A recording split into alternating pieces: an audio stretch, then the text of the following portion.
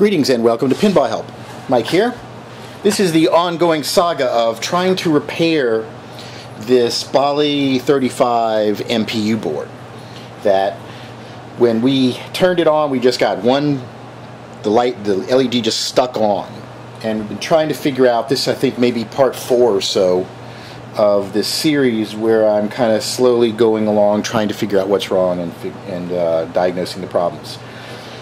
In the last video, in order to get the first thing to flash, there's a certain number of chips that are needed. So I took another board that was known good and started swapping chips.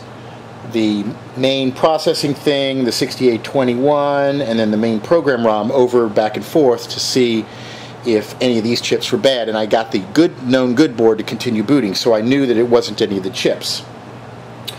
Then we started checking for voltages on certain pins here of the 6800 to find out if there's other issues that are causing the game to not boot up.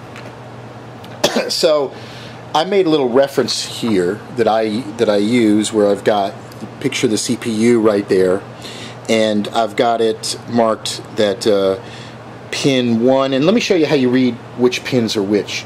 You'll see on every MPU there's a notch on one side, or every chip there's a notch on one side right there. Wherever that notch is, to the right of it, if it's facing downward, is going to be pin 1, and it goes counterclockwise across the chip. So this is a 40-pin chip. So with the notch right below to the left, this is going to be pin 1, this is going to be pin 20, this is going to be pin 21, and this is going to be pin 40. So pin 1 and pin 40. So if you're looking for, say, pin 3, it's going to be notch 1, 2, 3, third pin. If you're looking for pin 36 or 37, it's going to be 40, 39, 38, 37, 36, like that. So I've marked on my sheet here in the CPU which pins should be reading which voltages. So what we want to check now is there's a clock circuit here that supplies some lower voltages to the 6800, and we're checking to see if those voltages are good. So instead of checking the pins on the actual CPU, which is really kind of dangerous. If you've got, and I don't have power to this, so I'm not going to do this in real time because I don't want to be distracted filming and accidentally short some pins. But what you usually do is you take your black lead and you put it to the ground over here, and I would have another little alligator clip holding it, and then I would put the meter on DC volts, and I would touch the pins. Now we know that pin 40 is supposed to be the 5 volts into this, so we would touch this pin 40, the very edge, and we would look for a reading on our meter to get 4.7 to 5.2 volts DC. I got the voltage there, so I knew that the raw 5 volts going into the MPU was there. So now the next thing we do is we check to see if the voltage going through the clock circuit that feeds lower voltages to some of the parts of the chip are there. And so if you look that up, that's pin 3 and pin 37. So pin 3 is supposed to be 2.4 volts, and pin 37 is supposed to be 2.6 volts. So now whenever you're checking something on here, this is pretty scary trying to touch on this, and imagine doing it in the game. You know, it's much easier to have a test bench here where you've got the board out and you can be a little bit more meticulous about making sure. And they have smaller points and little things you can clip on, but there's an easy way to check these other voltages on the MPU. You don't have to actually touch the pins of the CPU. You can touch these 2 resistors that are above and below, R8 and R9. So you'll see them. Let's see if I can move this up a little bit closer. Okay, so this is R9 and this is R8, and those are directly feeding pin 37 and pin 3.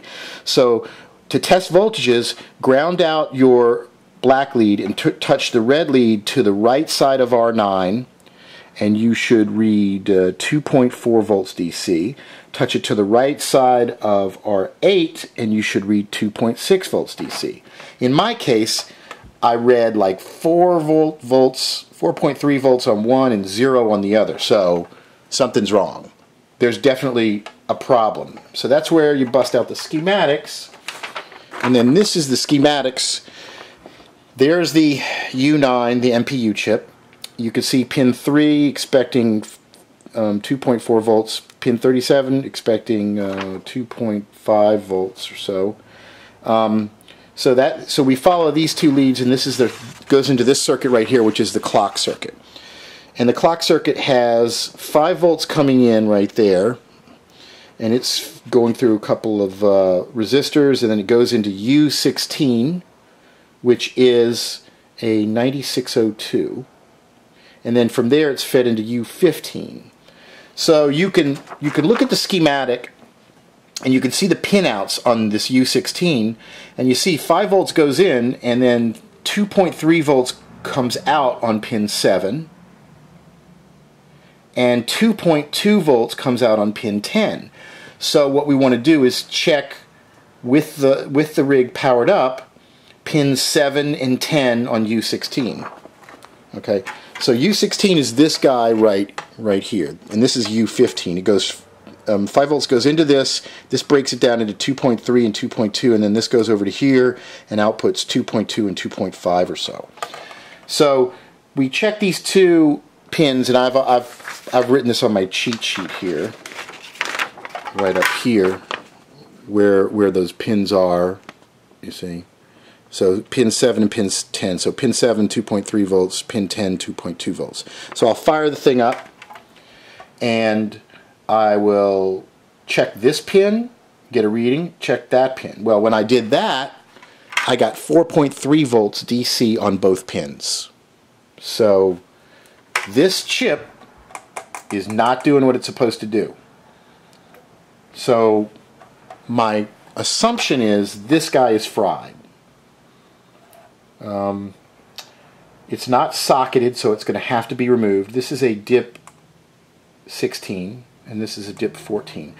Now, one of the things I'm researching right now is, since this is supposed to spit out 2.2 and 2.4 volts over to this, it's actually spitting out 4.3 volts. Has this chip gone bad fried this chip as well? I don't know. I'm going to research that. But I don't think I have this in stock, so I'm going to order it. And of course, when I do, I'll get a socket, and I'll socket both of these things too. I've also checked all of the resistors around here, and everything seems to be okay. All the ratings for the resistors are in thing, and there's these other two capacitors here. I'm going to have to get my capacitor tester, which I don't have. But when I'm ordering this one part right here, I'm going to order all these other parts too. I might as well. Oftentimes they're pretty cheap. So if I need one of these, and you know they're under $1 a piece, I'll get 4 or 5 of them. And the same thing with this and any of these other components, and I'll have them around. I obviously have a bunch of Bally-35 games, so it's always good to have the extra parts. So I think we may actually be able to get this thing going, at least assuming that's the only problem. But we've clearly found a problem. There's voltage coming into this chip right here that's supposed to break it down into some smaller voltages, and it's not doing it. And I can pull the other board and check it, and the readings are completely different. So this guy is going to have to be replaced, and I guess that'll have to be for another time because I don't have that chip. But if you're watching this in a series, it's entirely possible that as soon as this video ends, magically you will be transported to a further point in time where I can demo whether this works or not. That's the magic of the internet and filming. So anyway, thanks for watching. This was an interesting kind of deep dive into the circuit board, and it's not really as intimidating as you might think. And there's a lot of people online that can give you help and direct you into where to go. But when you look at these schematics, you don't have to necessarily be a super brainy electrical engineer to realize that it says 2.4 volts DC going into pin 3 of this chip. So you should be able to put a meter to that pin, and if it doesn't read it or it reads it off, well, then you backtrack up to the next thing it's going into, and you keep following it back until you see where the numbers go wrong. And we found that the numbers went wrong with that chip right there. So there you go. Making progress a little bit at a time. Thanks for watching. For more, visit PinballHelp.com or catch us. I even have a Twitter thing that I never use, at PinballHelp. Thanks for watching.